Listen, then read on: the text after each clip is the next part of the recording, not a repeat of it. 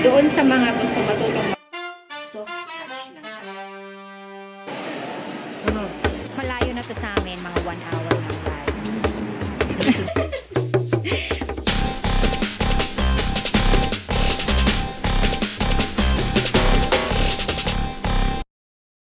Good afternoon! Annyeong Yaners! This is Shierly. So, if you are new to my channel, welcome to Shierly Shim channel. I upload video every Monday, Korea vlog, Thursday comedy video, and we have our second channel, the Marian Sound. It's all about music, piano cover, requested songs, and a lot more. So, ilalagay ko na lang dito yung video or yung link sa may description para ma-check nyo yung channel na the Marian Sound. Ayan! Yay! So, today is, mapapansin nyo na ito na naman yung aking suot na aking black jacket. O, baka kasi sabihin nyo na, yan naman ang suot niya, yung black na jacket na yan.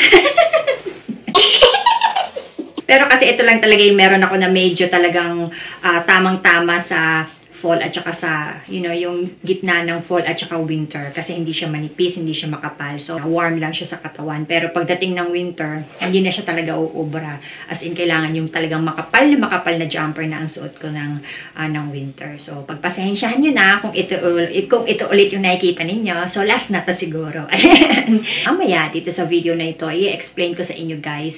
Magbibigay lang ako ng konting tips or inspiration para doon sa mga gustong matutong tumugtog ng piano. Kasi may mga iilan na rin na nagte-text sa akin nagtatanong na magbigay ako ng tutorial or mahirap daw bang tumugtog ng piano or yung mga interested talaga na tumugtog ng piano lalo na sa kanilang mga kids. So, hindi ko siya kasi nagagawa ng video guys kasi honestly, hindi madaling gumawa ng tutorial lalo na sa dito gumagawa ng video. Maibibigay ko lang guys is yung parang tips.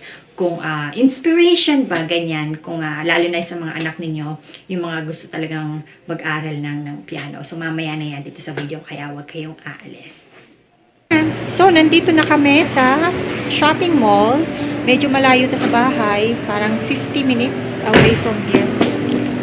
So, first time namin dito sa shopping mall. Wala masyadong tao, hindi katulad dun sa shopping mall na lagi namin pinupunta. Dito parang hindi siya siksikan. Kasi medyo probinsya na siya eh. Sa labas, mga buntok-buntok na. Kaya, yung ice cream. Wow!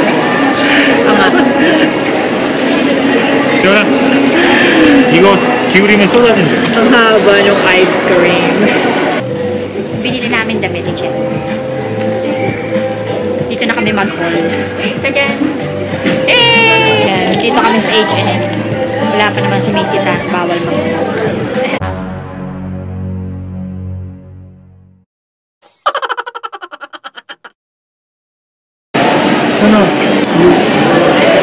Share with my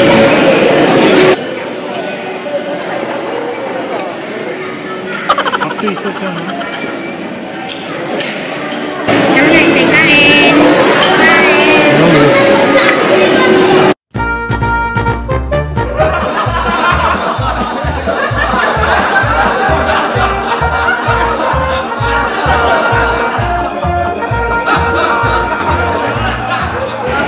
Ayan ang labas ng mall.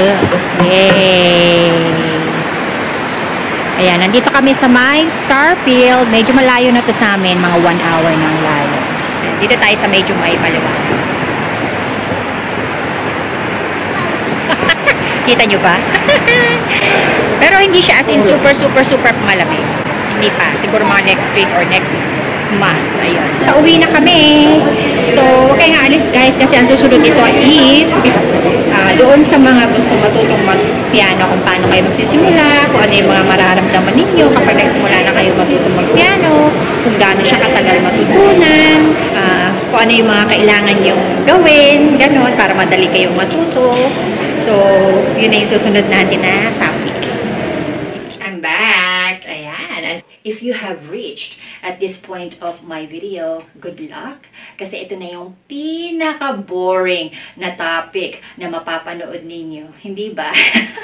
So, itong video na ito is para sa mga kayaners natin na interested na matutong tumugtog ng piano. Kasi guys, every time na nagpo-post ako na nagpa-piano sa Facebook, sa Instagram, or sa my story, is talagang may nagtatanong at nagte-text kung paano daw matutong mag-play ng piano. Ayan, so here I am para magbigay sa inyo ng tips, ideas, and inspiration para kung paano matutong mag-play ng piano. So, simulan na natin.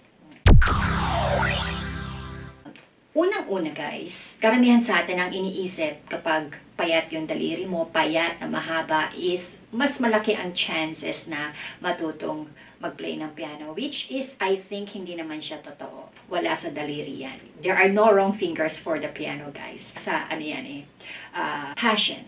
Yun. Okay. So, yun yung una.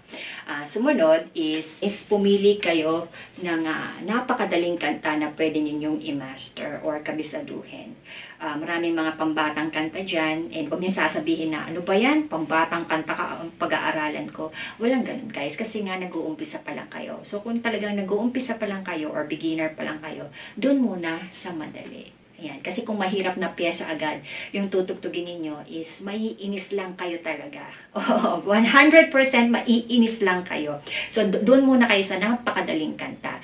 So, let's say, happy birthday song. Napakadali lang ng happy birthday.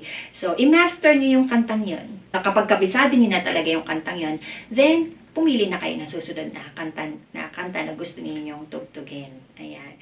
And dun sa mga iba na nahihirapan pagsabayin yung dalawang kamay, huwag niyong pilitin. So, kung nahihirapan kayong pagsabayin yung dalawang kamay ninyo, i-practice niyo muna yung right hand, yung right fingers ninyo, na paggalaw, i-practice niyo muna yung right fingers ninyo na galaw-galawin. And then, pag medyo talagang comfortable na kayo na ginagalaw-galaw siya, then, pagsabayin nyo na yung dalawa. Ayan. Halimbawa, happy birthday. So, dito muna, right muna. Happy birthday to you. Happy birthday to you. Hanggang sa makabisado nyo na siya. Ayan. And then, kapag nakabisado nyo na siya, sabayin nyo na yung kabila. Yung chords. Yan, yung kabila. Ayan. So, i-master nyo muna yung isang napakadaling kanta.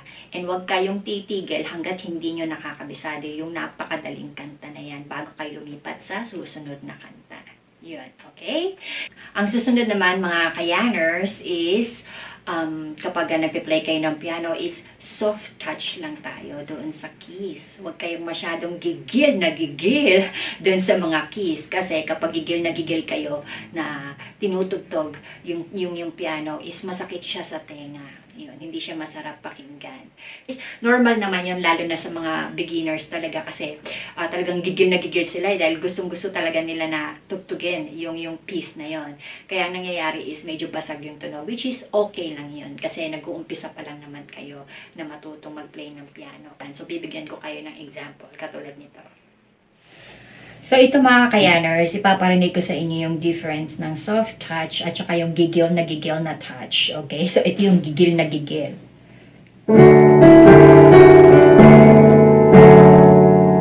Diba? Masakit siya sa tenga, at saka hindi siya masarap pakinggan.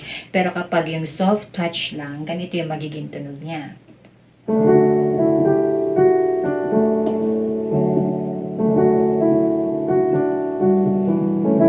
Diba? Mas masarap siyang pakinggan kapag soft touch lang yung mga keys. So, pakinggan natin ulit.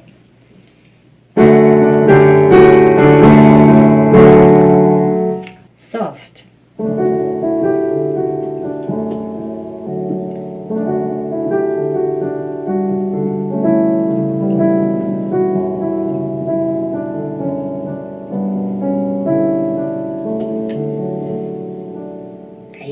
So, yun yung pagkakaiba. Kaya, itry nyo na soft lang yung touch nyo sa keys.